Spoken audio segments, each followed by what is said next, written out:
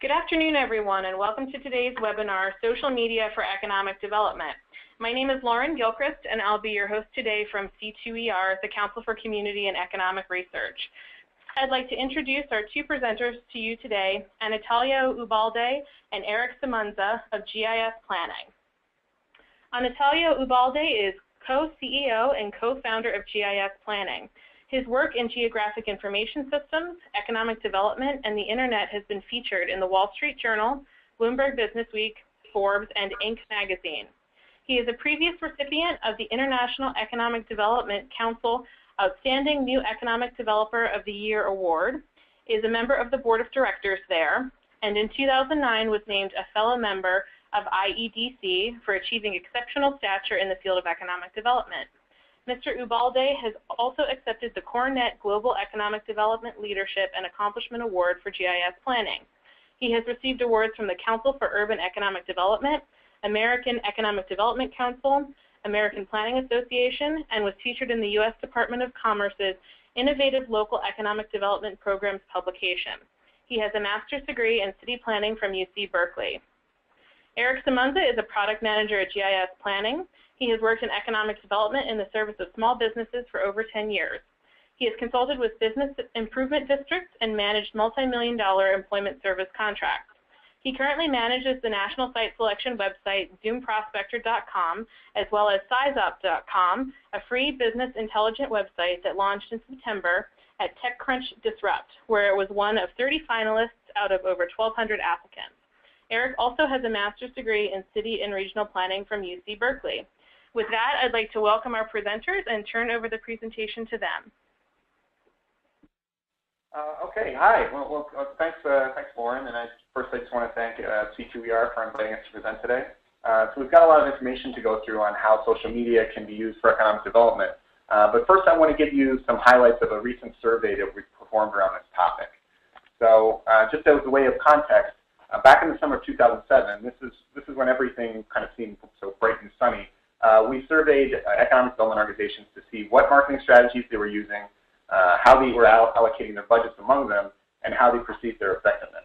And the results were published next year in the book Economic Development Marketing, Present and Future. So in 2009, at the depths of the economic slump, we distributed a brief follow-up survey to see specifically how the budgets and attitudes of EDOs had changed in light of the downturn. So now in 2011, the economic climate is still a bit murky, but there are some bright spots, and EDOs are beginning to ramp up their activities again. So as it had been a full 4 years after our first comprehensive survey, we felt it was time to revisit the state of economic development marketing, and we had a few big questions we wanted to answer. So we wanted to see what has changed since the downturn, how are communities, EDOs, and site selectors responding, and what's the impact that social media is having on marketing and communication. So once the results were in, we found that websites continued to be the most effective marketing strategy for economic development. 82% of respondents rated that as an effective strategy. And you can also see a little further down the list, social media ranked at 47% found this effective. This wasn't even a choice in our last comprehensive survey. So that's certainly a significant showing. So now there's a lot happening in this chart, but what you can see, there are three distinct points for 2007, 2009, and 2011. This shows the change in the perceived effectiveness of marketing strategies over time. And you can see a very distinct V shape for most of these strategies. So what was happening was in 2009, there was a real drop. People were really pessimistic about most of these strategies. And this really did coincide with when they were slashing their budgets for marketing. So it's kind of maybe an indication that they're rationalizing the cuts they were making. But now in 2011, you can see that most of the perceived effectiveness has rebounded for just about every strategy to the point that it's actually higher than it was in 2007. For social media, this was something we just started tracking in 2009, but you can see that it had one of the more dramatic increases over the past 2 years in terms of perceived effectiveness. So yeah, now we're going to look at budgets. So EDOs gave their highest budget allocation to websites. And while this position was not a change from the last survey, the actual percentage of the budget given to websites has risen slightly. And then further down the list, social media you can see the average budget allocation was only 3%. This was ranked 15th, but it received the 7th highest effectiveness rating. So what this kind of shows is that social media does not need much of a capital investment to be effective. So this next slide here, we look at what budget items the EDOs plan to increase in the next 5 years and what they plan to decrease. And you can see that over 70% of EDOs anticipated that they would increase their spending on websites in the next 5 years. The only other marketing strategy to have the majority of EDOs planning to increase their spending was for social media. So here we take a look at specific website features. So we're now looking at websites. And the green is what EDOs say they currently have, and the blue is what they plan to implement within 5 years. So you can see down the list where we have social media integration. 56% of EDOs have social media integrated into their websites now, and 28% plan to implement this within 5 years. And that's of all planned implementations, that's the third highest of all website features. So now I'm going to shift and give a little bit of background on the evolution of media. So the old way of media, with things like TV and newspapers, is where there's a message and they're sending it to you. And so it's a form of communication that's one way because you can't respond back. And then in Web 2.0, this is where people start to be posting comments on web pages and blogs, and there really is some two-way communication. And then after that, we have social media, and this really brings these kind of two-way interactions to another level because you're allowing for people to easily contact those people that are specifically in their social networks in ways that weren't possible. So it's kind of like Web 2.0 on steroids. And then after that, we're in age of Web 3.0 is otherwise known as the semantic web. It's not really the focus of this talk, but I'll just touch on it to say that it builds upon the elements of what came before it, but it's more data-driven. It's where computers are interpreting more information and often acting on it on your behalf. So here we have an image that comes from a tool that allows you to graph your social network. So here we see an example of a social graph, and you can see that there are different clusters. It's not evenly distributed. You have these clusters may be your friends from work or high school or other groups, and these clusters may be connected, but they don't necessarily have to be. And it's useful to think about these clusters and their power when you are using social media. So here we see where people are spending their time on the internet, and you can see that people are spending time on social networks and blogs more than any other activity. This category is also growing the fastest with a 43% increase in time spent from 2009 to 2010. So now I'm going to shift back. We'll look at some more of our own survey results. We asked which social media strategies EDOs engage in, and we found that 73% have Facebook pages, 58% have Twitter accounts, 56% have a LinkedIn group, and 50% have video sharing. So these are the strategies used by the majority of EDOs. But it's not enough to create a social media account. To get any real benefit out of social media presence, it's important to engage frequently and make use of its real-time nature. So we found that 20% of economic developers used Facebook and Twitter on a daily basis, and 15% used LinkedIn. So these numbers are somewhat low and could certainly stand to increase. Okay, just trying to advance here. Okay, so when asked to rate which communication strategies for economic development were most effective, economic developers gave the highest ratings to LinkedIn, followed by Facebook, video sharing, and Twitter. And it's interesting to note that these effectiveness ratings, they're considerably lower than the percentages of EDOs that are engaging in the strategies. So there's some skepticism about the effectiveness of these channels among the people that are engaging in them. So we should keep in mind when looking at these results that we're still at an early adoption stage for these strategies. And as EDOs become more comfortable and proficient in these strategies, and as the business community's involvement on these platforms grows, we expect EDOs to have more success with social media. So we also conducted a separate survey of site selectors and asked how they use social media. So I'm just going to give you a few highlights from that survey. We found that site selectors spend 23 minutes per day engaging with social media for work, which was slightly less than for economic developers. We found that 61% of site selectors agreed with the statement that social media will grow in importance in their jobs in the coming years. so they definitely anticipate this will be more important. And we also found that site selectors utilize LinkedIn and blogs more than EDOs, so kind of hints that EDOs may have a little bit of catch-up to do in that for those particular strategies. So that's kind of a big picture idea of how EDOs are using social media. And now I'm going to turn it over on Natalia. He's going to give you some more detail on some more specific strategies. Thanks, Eric. That's great information. Of the survey, this is one of the things that surprised me the most was, I thought that perhaps economic development organizations or maybe site selectors, maybe they were spending 10 minutes, maybe 5 minutes on social media, but in fact, it's a pretty significant part of their day, the people who are actually involved. So let's talk in terms of the trends, in terms of what's actually, some of the powerful trends in communication and how social media plays into this.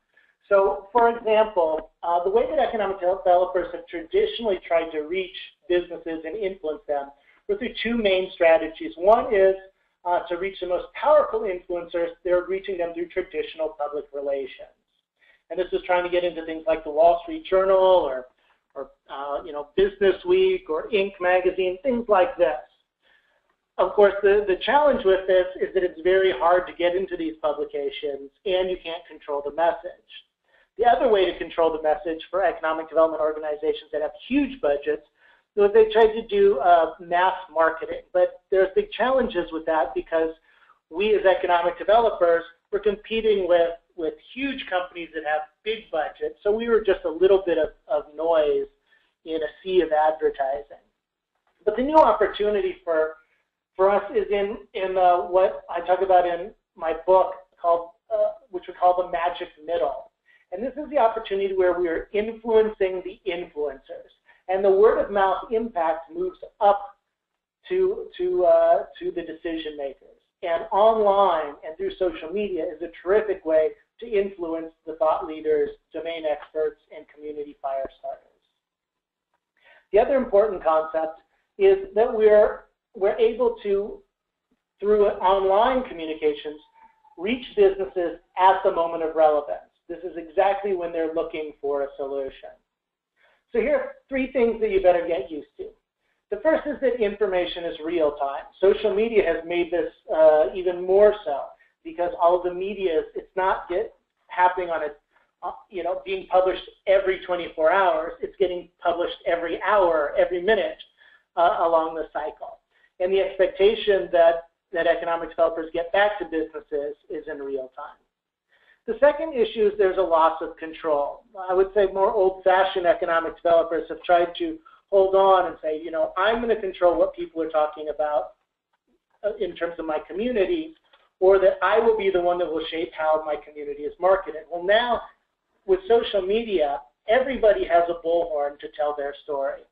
So as economic developers, we have the choice. We can either engage in the conversations that are happening, or they're just going to happen without us. Another major trend is that communication is a team effort. Marketing directors can no longer do all of the marketing. It requires the work from everyone from the CEO to the intern, and everybody's voice is valuable. And it's not just internal, it also includes the marketing team of CEOs and other businesses within the community that are sharing your story. Now I'll talk about, and I'll put it in order in terms of what people are using. Let's first talk about Facebook for economic development. Facebook, when you look at the sheer numbers, and the numbers are much bigger than this. This is the last time that they really talked about the numbers, but I've recently heard they're up to 750 million users of Facebook. They just dwarf the other social networks. And here you can see just how quickly they've grown. And people have said, well, this Facebook is just for kids. Well, no, in fact, even the seniors are doing it. One of the mistakes that a lot of economic development organizations make is they ask people to friend our organizations. There's a difference. People have profiles, and businesses and economic development organizations have pages. So this is an example of my personal profile on Facebook. This is what a Facebook page for an economic development organization looks like. You can see elements of that, which I'll show you in a sec. This is how you create a Facebook page. If you're not logged in, you go to the Facebook homepage. At the bottom, it says create a page for a celebrity, band, or business. And that's what we fit in under. Yes, you could consider us we're the celebrity economic development organizations. So you just click on that. It takes a few minutes, and you can create a page. Let me show you some of the elements of a page. So this is the organization's logo. There's contact information. There's the number of people who like the organization. And that's the button that will increase that number of people click on it. And these are links. They used to be called tabs, but now they're on the left-hand side and they're links. And this is the wall, similar to your personal profile on Facebook. This is the organization's wall. These are some of the things that you can share to engage your audience. So you can invite people to a networking event. You can actually invite information. So this is a way where they're doing real-time market analysis. They're saying, what retail does Oklahoma City need? Let's get some discussion going. Again, this is real-time. Or here, they're inviting people to an event sponsored by the organization. And they can add that event directly to their personal calendar within Facebook. It's all integrated so they can just click and it happens. Here in Wyoming, see that they're just posted an available job. And here's something really great where this company, they actually posted a thank you to the Economic Development Corporation saying, we really appreciate the recognition that they gave, that the Laramie EDC gave them in their newsletter. And here they're sharing positive news such as their tax-friendly climate. You can also post photos. Here's a great one where somebody posted a question on their wall saying, what are business missions? What do you do? And that provides them an opportunity to respond, to educate people about what economic development is and what they're doing in their organization. And here they explained, business missions allow them to meet with companies that have an interest in North Carolina or the Charlotte region. And we also meet with major site consultants. You can also post videos. Now through links you can add additional information. So these are links that they've uploaded to Facebook. You can also add photos and events. So this is a calendar of things that people can sign up for. People can also subscribe to RSS feeds for their blog. And here's a great one. It's very simple. It's just saying, hey, sign up for our emails. This is permission-based marketing so that people can say, yes, I'd like to get more information about the Anchorage EDC. I enter in my information, and now the EDO has permission to send them emails without spamming them. This one I thought was pretty interesting. They actually have a music link, and in the state of Michigan, they have a Buy Michigan song. So for those of you who want to add the Buy Michigan song to your playlist, you can go there to Saginaw Future. You can also add demographics and also properties if there's properties available. Here are 3 ways you can improve your Facebook page. First is to clean your vanity URL. You can see up here at the top that it's facebook.com/LincolnEDA. That's a much easier way for people to find your page or for you to tell people how to find your page than having facebook.com/X432ABC. And it's easy to do.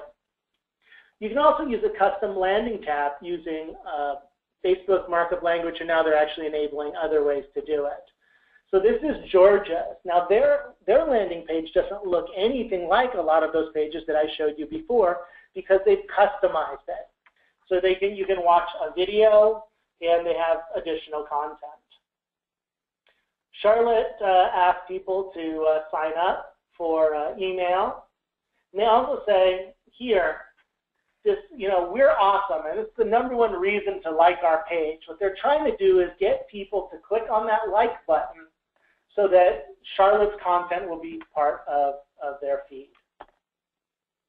Another option is to add Facebook apps. There are many different Facebook apps that exist. Some are simple ones like playing games or calendars or things like that. But there are 2 that have been developed for economic development, and in full disclosure, these are ones that we've developed. However, they're free, so it's not something that will cost you anything.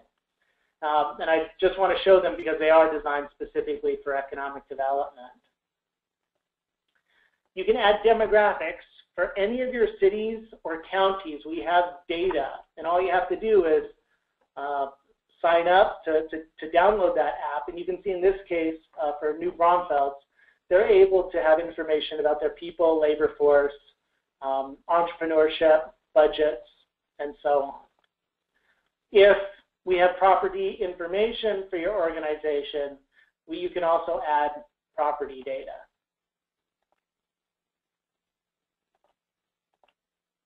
Okay, now let's talk about LinkedIn.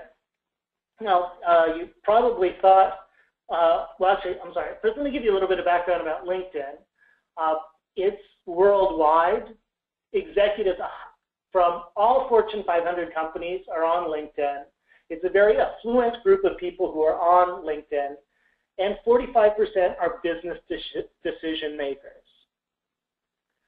This is the CEO of LinkedIn. He talks about how everyone is now an entrepreneur, whether they recognize it or not. In fact, for everybody who's on this call, that the job that you're in right now is not the last job of your life, you fall into this category. You too are an entrepreneur because you are going to be marketing the company you. And while you might have thought that this webinar was just going to be about what to do for your organization, I also want to talk about how you can use LinkedIn for your own professional development. So let's start with you as an entrepreneur. There are 2 ways that you might find your next job. One, it could be passive or it could be proactive. Through technologies like LinkedIn, people can actually find you. So let's say that you are somebody that has exactly the right resume for the type of economic development research job that they're looking for. Now, maybe the person who's hiring doesn't know you, but through LinkedIn, they can see how they're connected to you. And not only that, they can talk to the people who know you to see what they think about you and if you would be a good fit for the job. You can also turn this around, so you could be proactive. Let's say you find an organization that you're really interested in working for, and what you do is you see how you are linked to the person who is making the hiring decision. Well, you could talk to your link to make an introduction to that person, or have them talk to their connection on your behalf. This is an example of a LinkedIn profile. This is my profile. At the top, there's basic information, where I work, where I went to school, a summary about who I am and what I've done. Down below, you can see additional information, such as where I've worked, the skills I have, the books I've written, where I've gone to school. These are recommendations. I'll talk about recommendations a little bit more, but these are people who've had something positive to say about what the experience has been like working with me. And down below, the LinkedIn groups that I'm a part of and honors and awards that I have. Here's why you should add information for connectability. The more you add, where you've gone to school or where you've worked or the activities you're involved with, there's more opportunities for connections. And those more connections create an increased probability of you being seen. Like I mentioned in the previous section, you can also add a custom URL for your LinkedIn profile. And there's a link within your profile so that you can do that. So for example, in mine, instead of it being linkedin.com/in/432xyz, it actually says my name. You might say, well, what does that mean? How will that really help me as a professional? Well, if you do a Google search on me, you'll find out that LinkedIn actually shows up 1, 2, 3, it's the 4th link, and it's there showing my name. So that can create value and more visibility for you. Also, for your organizations, from your profile, you can add links to the websites of your company. There are many apps you can add to your profile also. Here's a reason that I would recommend you get and give recommendations is because it helps how people perceive you. And these are some of the people that you can get and give recommendations to: former managers, colleagues and coworkers, customers and clients, and business partners. This is going to be especially valuable to you or your colleagues at your organization who are doing business in targeted industries, because as you talk to more people in those targeted industries, they're going to see that people within their industry, their peers, have a good feeling toward working with you. So that's you as an entrepreneur. Now let's talk about your organization. This is an example of a company's profile on LinkedIn, and I would encourage all of you, if you do not have one, to add one. It's very easy to do. You actually see right here when you're under the company section, add company, you can add yours if it's not already in there. But this is an example of a good one. It has a logo. It has an overview of what their organization does. You can see who are working there, and there's even demographic information about the organization. Here's another one, similar. It has very good information about the economic development organization. The Cincinnati, USA Regional Chamber has one of the biggest LinkedIn groups of any economic development organization, but the time that I searched for them for their company profile, it didn't exist. So that's a lost opportunity. This is what happens when I typed in North Dakota Department of Commerce. They don't have a profile, and so you see all it does is bring up the people who work there. There's no profile. And it's not a reflection of whether they're a good or bad organization. In fact, I know the folks there. They're a very good organization. It's just they don't have a profile. Another opportunity for you is to join groups for both business attraction and expansion. Whatever industry targets your organization is going after, there is a LinkedIn group that's a great match for you. So if you're targeting biotech, there's 1,024 LinkedIn groups that's a great match. And also a lot of economic developers aren't doing this. They're not actually joining these groups. So there's very little competition for you to be the expert in explaining why it is that your community is a great location for businesses to start up, expand, or relocate. Here's another example. For plastics, there's 269 groups within LinkedIn. I'll show you a way on how some economic developers are leveraging the value of LinkedIn. And this is a tool that was developed by a company called Whitaker Associates. And they're using it to connect LinkedIn to the economic development organization's target list of companies that they're trying to reach to make an investment in their community. And what you see here is that, if they're targeting General Atomics, by clicking on the LinkedIn profile tool, you can actually see who you're connected to or how far away you're connected to them. So perhaps you don't have a direct link to them, but somebody you know knows them. That's a much easier way to make a call into them by saying, hi, Joe. I know Sally, and I know you know Sally, and I wanted to talk to you about our community. And this is, once you click through there, you can actually see how you're connected and what the shared connections are. Now let's talk about your community. So you can create your own group. It's very simple to do. And this is a great tool for internal conversations about what's going on in your area. This is an example from the Metro Denver Chamber, or I'm sorry, the Metro Denver EDC, and you can see the type of information that they're talking about. They're talking about things like the 15 Colorado companies on the Inc. 5000 fastest growing list, or that they're accepting nominations for the 50 for Colorado Leadership Program. All of this information is local and provides an opportunity to engage with your local businesses. And sometimes businesses outside of your area that are considering an investment may also join your groups. Now let's talk about you, the economic developer. So there are ways that you can use LinkedIn to help yourself in the daily work that you do, and also to improve your status within the profession. So under groups, you can type in things such as economic development. And these are the 3 largest economic development groups on LinkedIn. It's the Economic Development Professionals, Economic Development Leadership, and the International Economic Development Council. The second largest one is one that we control. I can't promise you that you can get into the other 2 groups, but if you're interested in joining ours, you're welcome to. I also did a search, and you can see that C2ER also has 2 groups.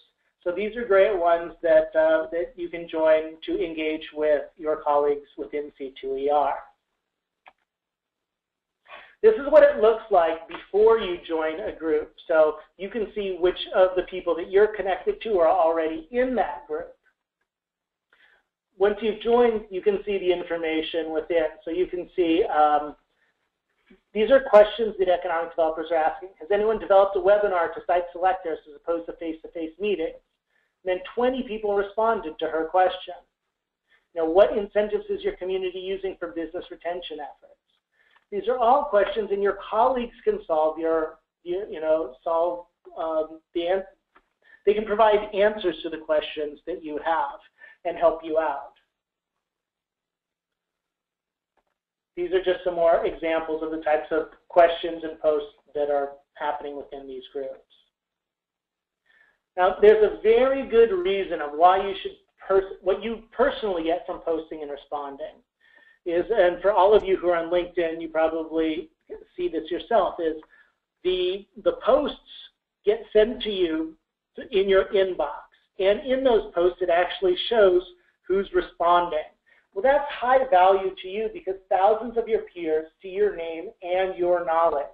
They see you as an expert, and that has value to you because when they're looking for an expert they want to hire, your name can be top of mind, which brings us full circle back to you as an entrepreneur. So through these different types of ways of engaging LinkedIn, it helps your organization, your community, and yourself. Now let's talk about Twitter. Now, Twitter is one of the types of social media that a lot of people understand the least. But that's also part of what makes it very successful is this kind of uniqueness about it. So Twitter launched on 2006. There's many people using it. I'm sure you hear people talking about it on TV, or you have friends who are talking about it. You're starting to see things like hashtags. So let me show you some of the elements of Twitter. So it's real-time information. It's considered a microblog. You can tweet 140 characters or less, and you can have a profile that's less than 160 characters. The @ symbol, like email, is when you're talking to someone or about somebody. Whatever their address or their profile is, comes after an @. So for example, ours could be @GIS planning. The hashtag you use when you're talking about a specific subject. So if you're talking about economic development, you might use #EconDev. Twitter's grown immensely fast, and you see it's had hockey stick type of growth. This is a Twitter page, and you can see some of the elements of that page. This is the @ handle, the name, location, a small description of the organization, how many are following, the number of followers, and if they're on any lists. This is where you type in your tweet under what's happening, and the number above that you see here is the number of characters you have left to type. You can only use 140. Here, if you under search, you actually type in the hashtag economic development, you can see what people are talking about as it relates to economic development. So that's a way of searching on topics. So if you're doing research and you're trying to find out what people are talking about around a particular topic, you can just enter in the hashtag, which is the number sign, and then whatever topic you're interested in. Twitter can also give you suggestions about who you might want to follow. This one is funny, as I was actually putting this presentation together, or this set of slides. This is a slide that I had, I've probably been using for a year or so. And the funny part about it, this is that David Zach is a guy who introduced me for a speech that I gave this week in Ohio. So I guess Twitter realized at some point I was going to get to know this guy. Here are 5 ways your organizations can use Twitter. First is you can share positive information about your community and its business climate. In this case, we're talking Metro Denver saying the solar energy system just opened up a new office in Denver. Another example of a loan that was given out in the state of Massachusetts, or in Northeast Indiana, how they were ranked 8th in business climate by Site Selection magazine. You can also take part in conversations. So in this case, Nick then said, you know, it was a great event, Massachusetts Economic Development, an excellent speech. We're honored to receive the award. Mass Econ responds, you know, this company had 200% job growth in the past 2 years. So what they're doing is they're creating social capital within each other by promoting each other. And they're doing it through conversations. You can also take part in conversations. So in this case, we're saying, you know, way to go on winning your IEDC award. And they respond saying, thanks. We also got a general website award. You can also start conversations. So let's say that you're trying to do research and say, you know, what skills do your employers need? Would our community college providing that training be helpful? This is a way you can get real-time market research and analysis. You can also generate social capital. This is an example of someone who, you know, I've never met, but who retweeted an article about us that was in Inc. magazine. So obviously, if this guy contacts me in the future, I'm more likely to respond to him. Here you can promote businesses from within your community. In this case, you know, the retreat at Central Texas Marketplace will host a ribbon cutting. So this is for a new business that's opening. Here's some other examples. Check out this article about our newest tenant in the downtown center. And also don't miss another ribbon cutting tomorrow at Jay's Bistro. With all the social media, please also understand that social media exists within a context that is, you know, it's not always just online. This is an example of a project that was promoted by DCI. They were hired by Chattanooga and to do PR for them. And they got this article into the New York Times about the fastest net service in the U.S. coming to Chattanooga. So it existed in a print publication that also had the article online. And because it was online, it could be retweeted. And this is how many people within 24 hours through the internet, through Twitter, it had 9.8 million impressions. That's a great way of having a combination of offline and online strategies. Now I'll share with you what not to do on Twitter, or at least what not to do on Twitter if you want to keep your jobs. This is a pretty unhappy story of an economic development organization that their tweet made it all the way to the Today Show. In fact, it made it all across the country.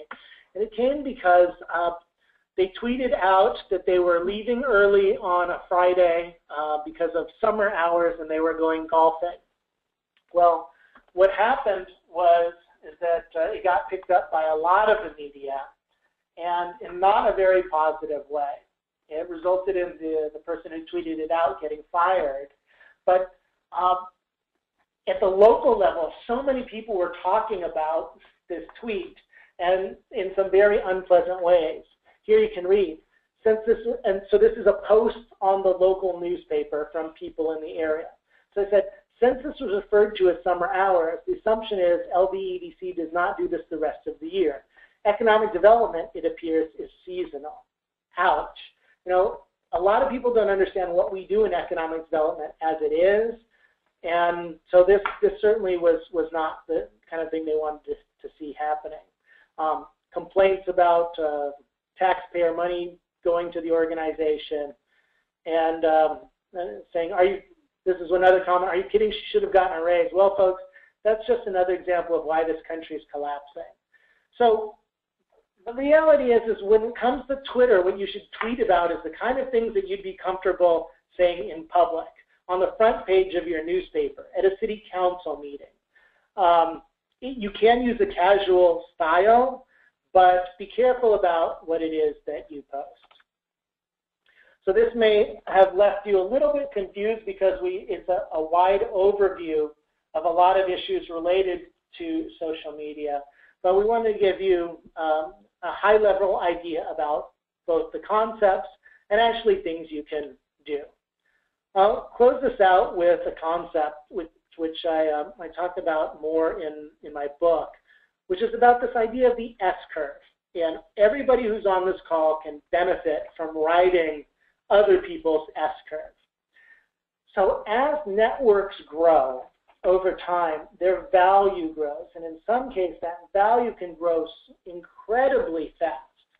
And the networks that are growing so quickly now are social networks. They are the networks like LinkedIn and Facebook and Twitter and Google Plus and YouTube. All of these are growing quickly.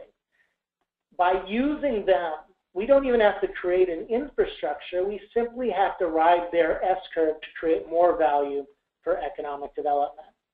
So with that, I will turn it back to any questions that you may have. Okay.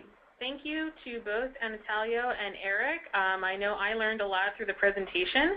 Just as a reminder to everyone, if you could submit your questions through the questions box in GoToWebinar, we will try to get to as many as possible during the course of the webinar. And I think we have a couple already lined up, so I'm just going to jump right into them. The first question I have is, are business decision makers on Facebook, are business decision makers on Facebook, or should Facebook be used more for building a community around economic development? So when you just look at the sheer numbers, if there's three-quarters of a billion people on Facebook, I mean, that's bigger than most of the countries in the world. So there's lots of decision makers on there. I think that Facebook presents a different type of opportunity for engaging businesses. It may be a terrific way, especially to engage local businesses, and it is probably not going to be the type of business attraction tool that so many economic developers are used to focusing on. I also think it's a great people tool. So a lot of economic development organizations are focused on talent attraction, and I think Facebook's a great way to do that. In fact, I've seen some organizations use it specifically as a tool to bring talented people into the community. So with all of these strategies, we're early on and they're all evolving. So I could tell you now that Facebook may not be as successful for business attraction, but that may change. Maybe it will be in the future. Right now I see it as a great tool to connect with people. Okay, great. Actually, you know what? I'll even give you a quick story about this. I was talking with an economic developer who said that he would never ever use Facebook for economic development. He thought it was unethical. He thought that that should only be for his friends. And what we see is that a lot of companies are using Facebook to engage customers, but he didn't feel that way. And I said, well, okay, well, how do you use Facebook? He says, well, I have it, for family and friends and then people that I do business with. I said, oh, well, what type of people? He says, even, people that I work with, like site selectors. I said, well, what do you do with them on Facebook? He says, well, I comment on, if they post pictures, or I ask them how they're doing with their family. I'm creating, just conversations with them through Facebook. And he says, and I asked him, have any of these site selectors done business in your community? He says, oh yeah, they return my calls all the time, and sometimes we talk about work and sometimes we talk about personal things. I said, have any of them located any companies in your community? He says, oh yes, they have. So I couldn't have been more confused about this conversation I had with this guy, because he says he never uses Facebook for business, but in fact he's using it incredibly effectively for business. So sometimes when people say, they don't use Facebook for business, I think you've got to ask those follow-up questions. Okay, great. Here's another question. So for economic developers or other organizations that are new to Facebook, what are the best strategies to use to gain likes on Facebook or to gain followers on Twitter? So I would encourage you to use some of your existing channels, the people that already have a relationship with you. A good marketing and communication strategy is an integrated one. So there are ways that you can use your existing channels to get people to connect with you on Facebook or Twitter. So if you have, let's say you have an email newsletter, you could announce that you have a new Facebook page and ask people to like you. You could do the same thing on Twitter. You can add that type of information of what your Facebook page address is or your Twitter address is on your business cards or through brochures. In fact, I'm seeing a lot of economic development organizations doing that. So that's a way to get things started. But as you start entering good content through both your Facebook page and your Twitter account, other people will discover you and then like you or follow you. So it's a combination of reaching your existing network and then growing it by providing value, either through comments or the information you post. Another great way is to actually engage. See what other people are talking about your community, and then post things or respond on their walls. And then if they're interested in what you're saying, they're very likely going to like your organization. Okay, great. So this is kind of on the administrative end of things as well, I guess. How much staff time should you anticipate needing to implement an effective social media strategy? Well, a few months ago, I wouldn't have been able to give you any numbers associated with that. My view about social media is like any other program, it has to deliver. And if you're getting no return on your investment, you should be spending no time at all on it. If you're getting high value and high return on investment, you may want to consider increasing the amount of time. So there's no perfect answer of saying, well, if you spend 10 minutes, you're going to be doing enough. What we can tell you now, based on the survey, is the amount of time your colleagues are spending. And so the typical economic development organization is spending 24 minutes a day. 26. I'm sorry, 26 minutes a day. So if you want to benchmark yourself compared to the competition, that's the amount of time they're spending. So you mentioned, by the way, that doesn't necessarily mean that's how much you have to do. If you're a small shop and your organization has very few people, perhaps that's more than you can invest because there's other things you're doing. I would encourage everybody, though, to experiment with social media. Try it and see how much is the right amount of time for you to deliver the results you need. Okay, so speaking of that as well, you mentioned return on investment. How might you suggest measuring that? So there are a variety of different ways that you can measure. Some of the really obvious ones with, so for example, with LinkedIn, if you have a group, is you can measure based on the number of people who are joining your group. On Facebook, you could measure based on the number of people who are liking your page. But I think an even better measurement is how many people are engaging with the page. You know, are they responding? Are they commenting? Are you able to have discussions?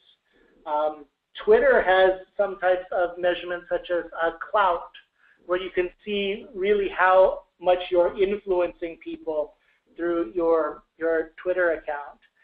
However, at the end of the day, you've also got to figure out how much these folks are turning into conversions of businesses that are engaging with your organization. They're actually talking to you, which results in a business investment.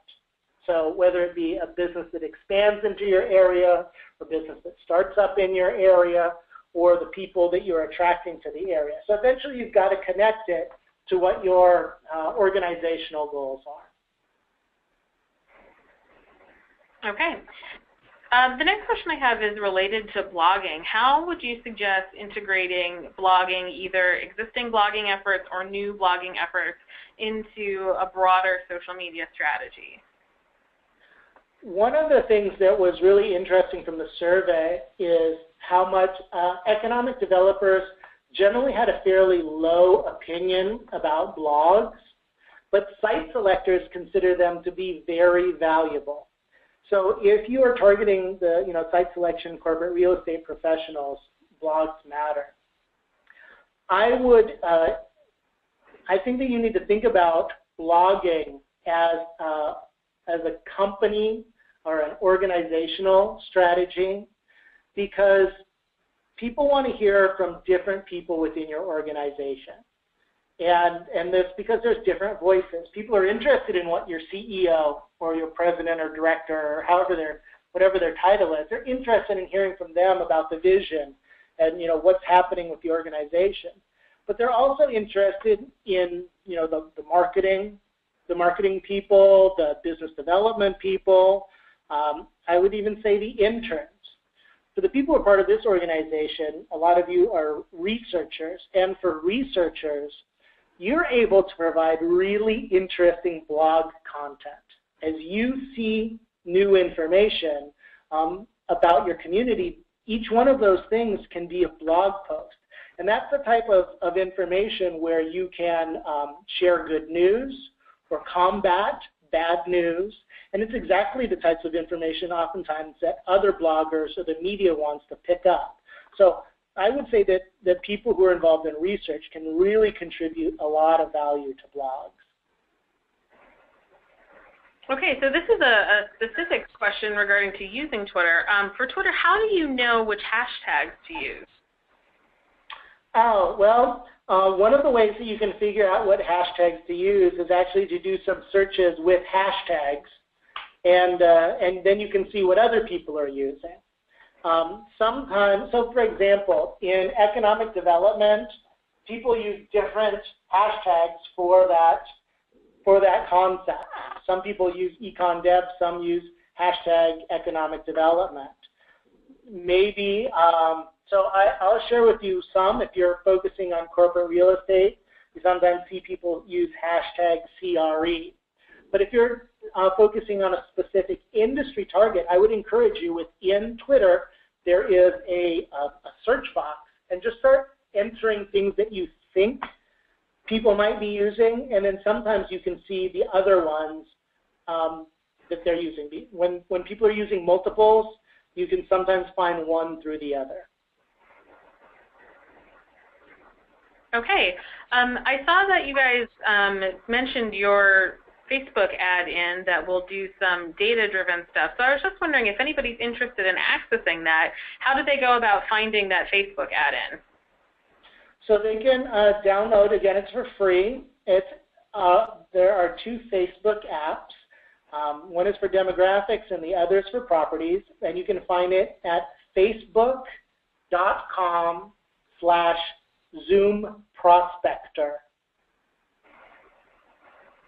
Okay. Well, that is all the questions that I have right now, unless someone wants to sneak in a last second question. With that, I think we'll wrap things up today. Thank you to Eric and Anatalio for the great presentation with a lot of great information, and also for answering all the questions that we had today. And we'll hope to see you all at the next webinar. Thank you. Thank you very much.